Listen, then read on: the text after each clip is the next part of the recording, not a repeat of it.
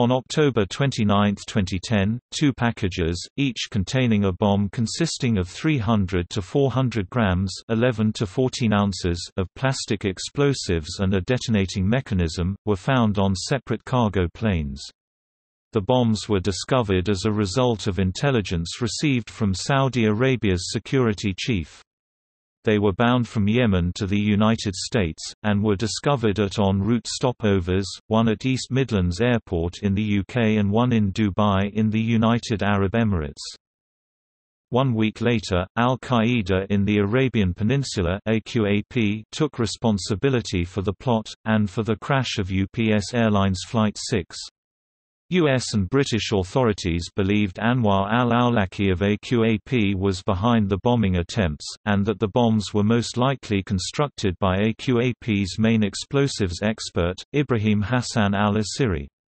The bombs were probably designed to detonate mid-air, with the intention of destroying both planes over Chicago or another city in the U.S. Each bomb had already been transported on passenger and cargo planes at the time of discovery.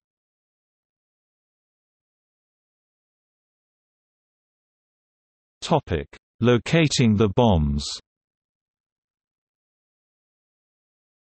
On October 28, Saudi Arabia's Deputy Interior Minister in charge of counterterrorism, Prince Mohammed bin Nayef, called John Brennan, the U.S. Deputy National Security Advisor for Homeland Security and Counterterrorism and former Central Intelligence Agency Station Chief in Riyadh, to warn him of the plot. The Saudis provided the US and Germany with the tracking numbers and destinations of the packages, and told them to look for toner cartridges. The packages had been dropped off by a woman at FedEx and UPS offices in Sana'a, Yemen, on October 27, and were scheduled to arrive in Chicago on November 1. Saudi Arabia had reportedly learned of the plot through Jabir Jubran al-Fayfi, a former Guantanamo Bay detention camp inmate who had been handed over to Saudi Arabia for rehabilitation in 2006. Al-Fayfi had escaped in 2008 and rejoined AQAP, but turned himself in to Saudi authorities on October 16, 2010, and provided them with information about the plot. Yemen officials suspected Al-Fayfi had not actually rejoined Al-Qaeda, but had become a double agent. They said his tip appeared to be based on more recent information than Al-Fayfi could access, and that the information must have come from a Saudi double agent in AQAP.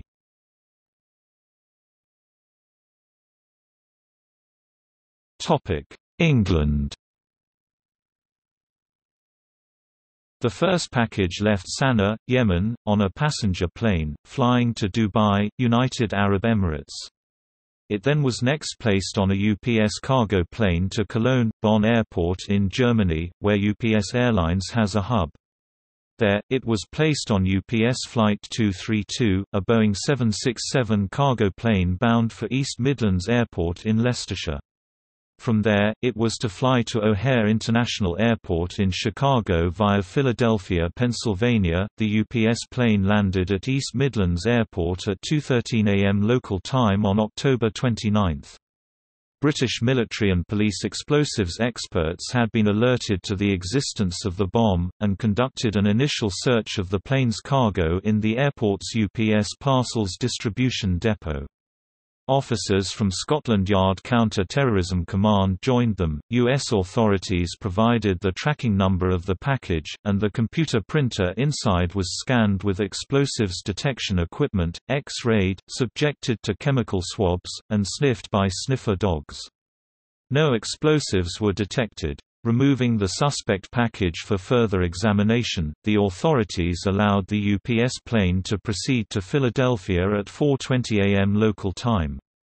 At 10 a.m. the British gave the all-clear, and removed safety cordons from the airport. Later forensic examination indicated that the bomb was inadvertently disarmed by Scotland Yard explosive officers, who took the printer cartridge out of the printer during their examination that morning, around 3 hours before the bomb was due to explode at 10:30 a.m. (5:30 a.m. Eastern Time). The officers were unaware when they took the device apart that it was a bomb. British officials continued to believe that there were no explosives in the package, but U.S. authorities insisted that the package be inspected again. British authorities then consulted with officials in Dubai, who had discovered a similar bomb in a printer cartridge, and MI6 spoke with the Saudi tipster. Scotland Yard explosives officers flew the printer and the cartridge in a police helicopter to the Defence Science and Technology Laboratory at Fort Halstead near London, and discovered the bomb at around 2 p.m.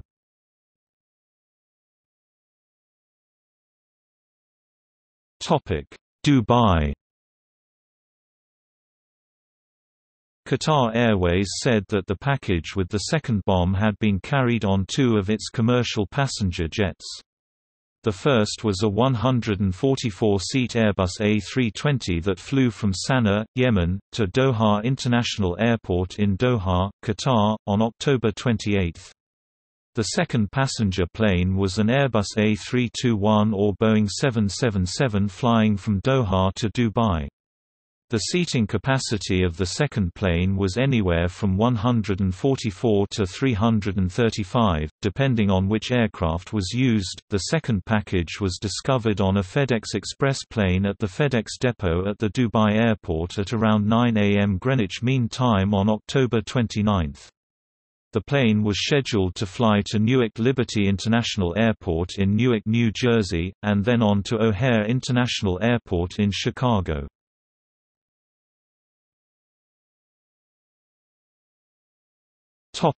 Bombs.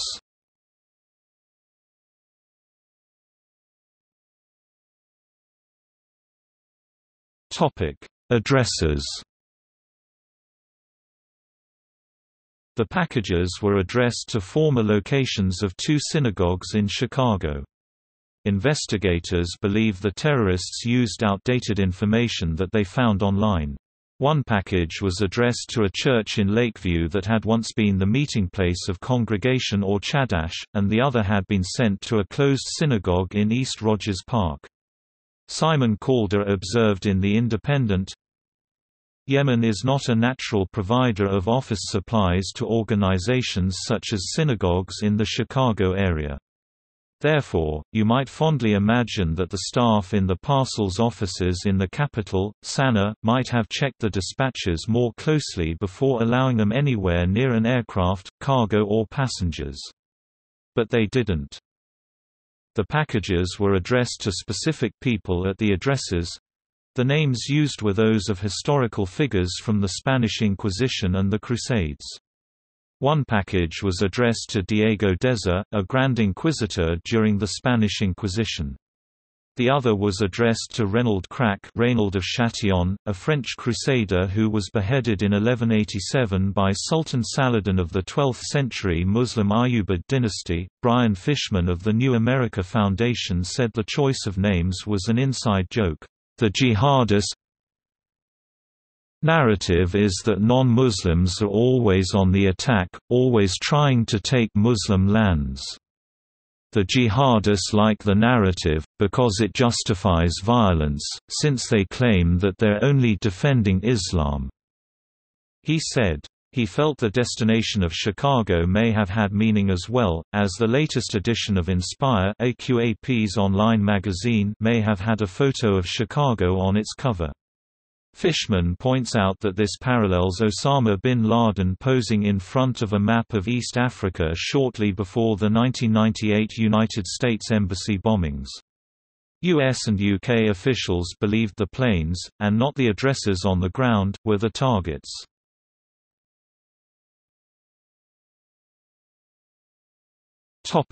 Contents. Each package contained a Hewlett-Packard HP LaserJet P2055 desktop laser printer. Inside each printer's toner cartridge was a sophisticated bomb. The cartridges were filled with pentaerythritol tetranitrate (PETN), an odorless military-grade white powder plastic explosive. The bomb found in the UK contained 400 grams 14 ounces of PETN, 5 times the amount needed to destroy a house. The one found in Dubai contained 300 grams 11 ounces of PETN.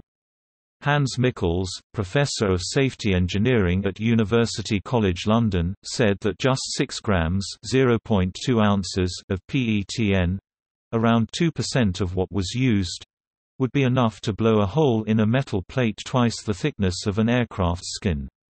The PETN was of an extremely high concentration, according to British criminal investigators.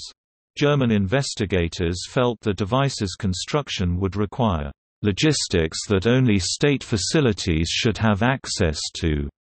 The package intercepted in Dubai was shipped in a cardboard box that also contained souvenirs, clothes, compact discs, and several books written in English. The bomb found in the UK was sent to the Defence Science and Technology Laboratory at Fort Halstead in Kent, and American technicians in the United Arab Emirates examined the other bomb.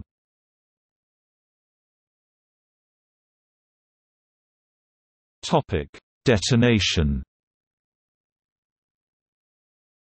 Detonation bomb was triggered by a cell phone alarm, which activated a phone battery to send power through a thin wire filament inside a syringe containing 5 grams (0.18 ounces) of lead azide, a powerful chemical initiator. Once hot, the lead azide would ignite, causing the PETN to detonate. The device's wiring was set up so that all the printer components would appear to be correct if the device was X-rayed. Features not relevant to the alarm timer function, such as the display, had been removed to extend the battery life. The device was reported to carry markings resembling a Bird D736 cell phone. There had initially been speculation that the bombs might be detonated by receipt of a telephone call or text message, but the SIM cards necessary to receive calls had been removed, rendering the phones unable to receive any communication, but increasing battery life.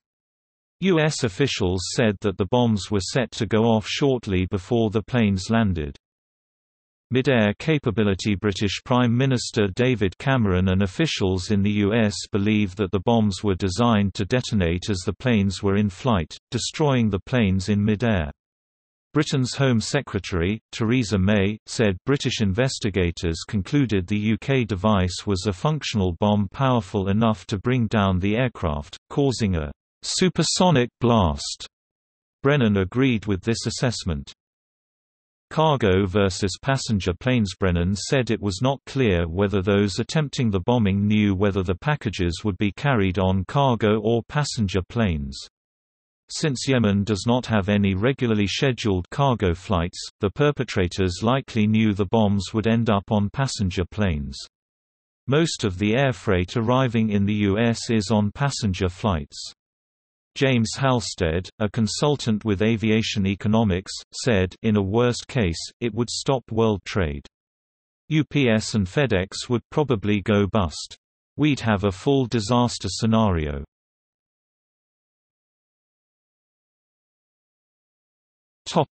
Detection. Like many explosives, PETN has a low vapor pressure. This makes it difficult to detect, because the chemical releases little vapor into the surrounding air. Frank Silafo, the director of the Homeland Security Policy Institute at George Washington University, said, "It is evident that had we not had the intelligence, our security countermeasures would not have identified these improvised explosive devices." Qatar Airways said that the explosives discovered were of a sophisticated nature whereby they could not be detected by X-ray screening or trained sniffer dogs, and were only discovered after intelligence services received a tip. Both packages were X-rayed in Sana'a, and the one in Dubai was X-rayed there, without the bombs being spotted. A spokesman for the German Federal Criminal Police Office, where the Dubai X-rays were reviewed, stated they would not have detected the bomb. When X-rayed, PETN would resemble the cartridge's powdered ink, and the timers resembled the normal printer cartridge electronics.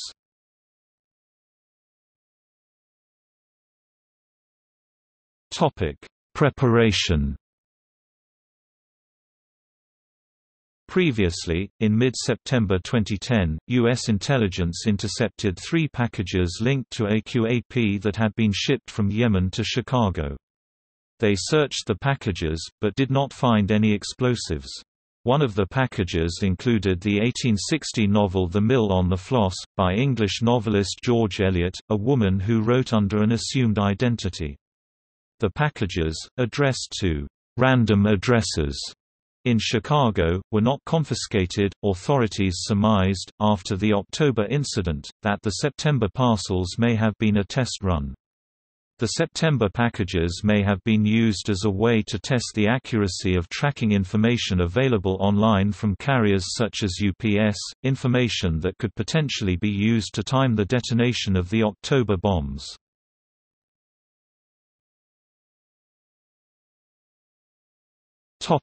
Responsibility.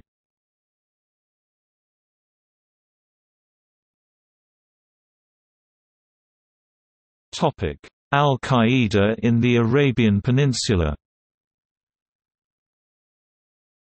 On November 5, 2010, Al-Qaeda in the Arabian Peninsula (AQAP) took responsibility for the plot, posting on a number of radical Islamist websites monitored by the Site Intelligence Group and the NEFA Foundation.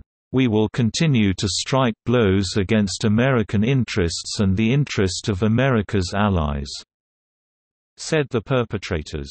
"Since both operations were successful, we intend to spread the idea to our Mujahideen brothers in the world and enlarge the circle of its application to include civilian aircraft in the West as well as cargo aircraft." U.S. Secretary of Homeland Security, Janet Napolitano, British Home Secretary Theresa May, and Dubai police had noted that these types of explosives are hallmarks of AQAP, and had suspected they were behind the attack. AQAP also claimed responsibility for the crash of UPS Airlines Flight 6, a Boeing 747-400 cargo plane that crashed in Dubai on September 3. U.S. and United Arab Emirates investigators had said they had not found any evidence of an explosion or terrorist involvement in that incident, and were skeptical about the claim. They suggested it was probably an attempt by AQAP to bolster its image. On September 10, the FBI and the U.S. Department of Homeland Security confirmed that the AQAP was not involved in the September 3 crash. On November 21, AQAP provided a detailed account of the plot, including photos of the printer bombs, in its English-language magazine Inspire. The article said that the mission was a success, because it caused a huge amount of disruption to the world's air traffic and security systems at the very low cost of $4,200.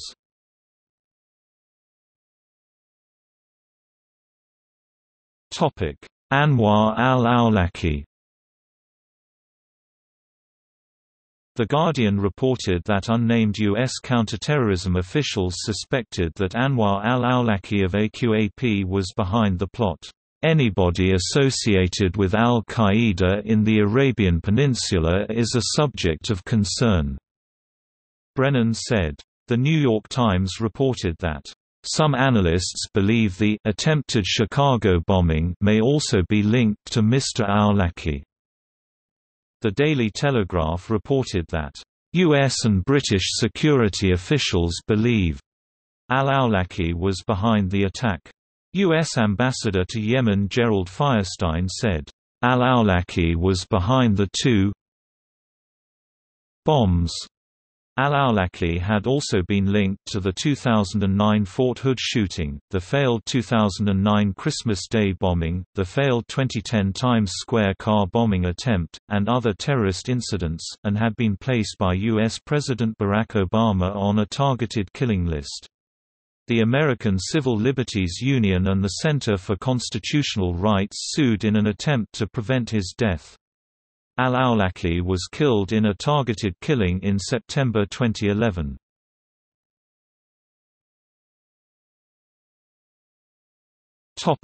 Ibrahim Hassan al-Asiri. U.S. officials suggested that Ibrahim Hassan al-Asiri, the main explosives expert for al-Qaeda in the Arabian Peninsula, likely built the bombs. He has a history of creating explosive devices using PETN. Brennan said that the evidence pointed to the bombs having been built by the same person who made the device worn by Umar Farouk Abdulmuttalib, who attempted to detonate a bomb on a plane on Christmas Day 2009. One of the detonators was almost identical to the one used in that attack. Al-Asiri had previously recruited his younger brother Abdullah as a suicide bomber, hiding a PETN bomb in his rectum in an attempt on the life of Security Chief Mohammed bin Nayef. Abdullah died in the attempt, but Nayef survived with minor injuries.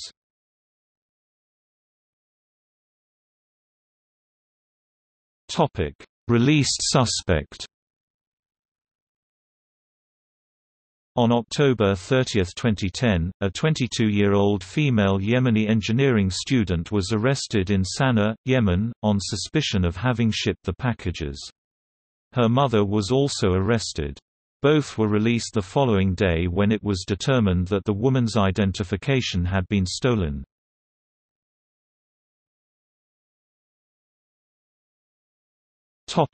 Responses.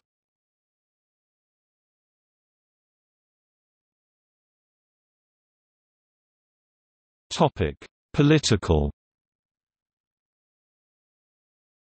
Obama and his administration reacted quickly to the incident, making public statements that it was a credible threat. A New York Times opinion piece suggested that the quick response would be well received politically for the 2010 U.S. elections.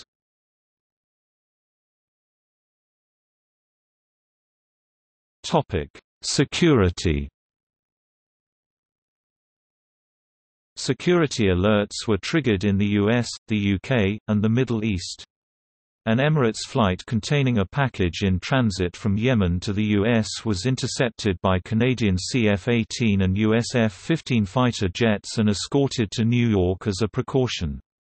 2 FedEx planes containing packages originating from Yemen were also searched. The UK, the US, Germany, France, and Belgium stopped accepting freight package cargo shipments from Yemen, and the Netherlands and Canada suspended all cargo flights from Yemen. Germany suspended passenger flights from Yemen until November 15. Britain and the US stopped accepting air cargo from Somalia, and prohibited passengers from carrying certain printer cartridges on flights. The Swedish government recommended that its citizens not travel to Yemen until further notice. FedEx, UPS, and Mideast-based shipper Aramex suspended their shipping operations in Yemen. Emirates Airline and Air Arabia stopped carrying cargo from Yemen, and Abu Dhabi-based Etihad Airways stopped carrying cargo from Yemen and Somalia. The U.S. increased air passenger screenings and initiated a more detailed passenger search procedure. American Civil Liberties Union counsel Chris Calabresi said that Americans now must choose between a virtual strip search and a grope.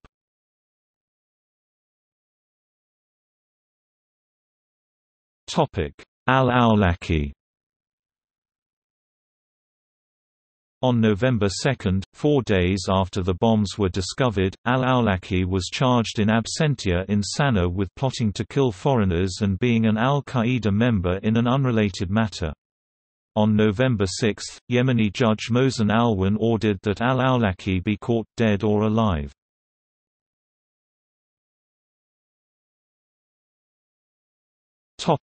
See also: List of accidents and incidents involving commercial aircraft. List of terrorist incidents in 2010.